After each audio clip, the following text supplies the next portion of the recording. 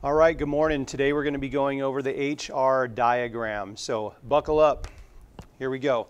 This here is a example of the HR diagram that you will be using during this unit and on all unit tests and STAR tests. So get used to this, what this looks like. I've written some things on here already, and then we can check it out. First thing you need to understand is that the HR diagram is broken up into, measures two things. It measures temperature and it measures brightness. And they have different names for those, so make sure you're taking notes of this. On the y-axis is brightness. Brightness is also called absolute magnitude, so don't let that bother you. And it's also known as luminosity. Brightness and luminosity also known as absolute magnitude. Doesn't matter what's over here. They could have wild turkeys and Big Macs. Doesn't matter. What you know is the higher you go on the HR diagram, the brighter.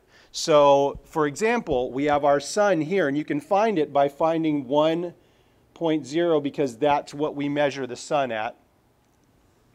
And just come on over, and you know it's in the main sequence, so there it is. And we also know that it's in G class because of its temperature, which is right around 5,000 Kelvin, okay?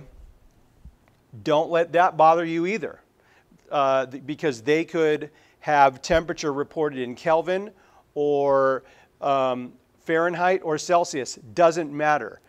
So we already know that as you move up, it gets brighter.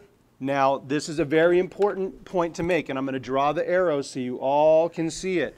As you move from the right to the left, the temperature increases. Look, 3,000 degrees, 5,000, 10,000, 30,000, and it even gets hotter than that, up to 50,000 degrees Kelvin, which is super freaking hot. Excuse me.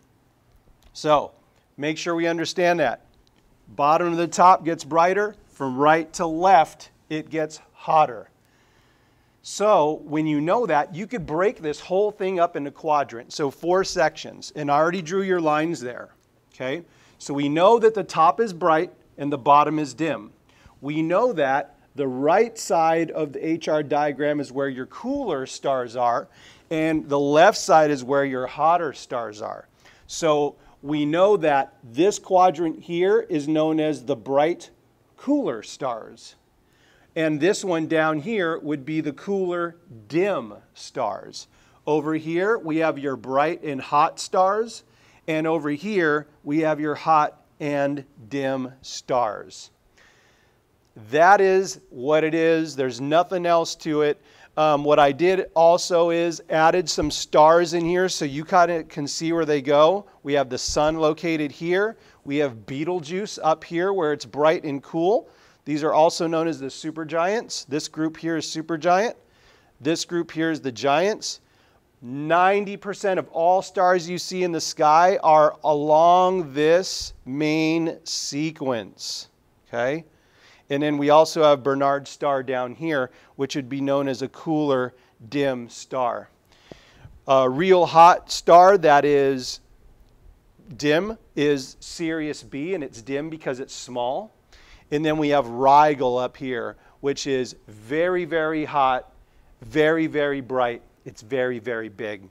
And that's the end of it. That's your HR diagram review, and see you in class.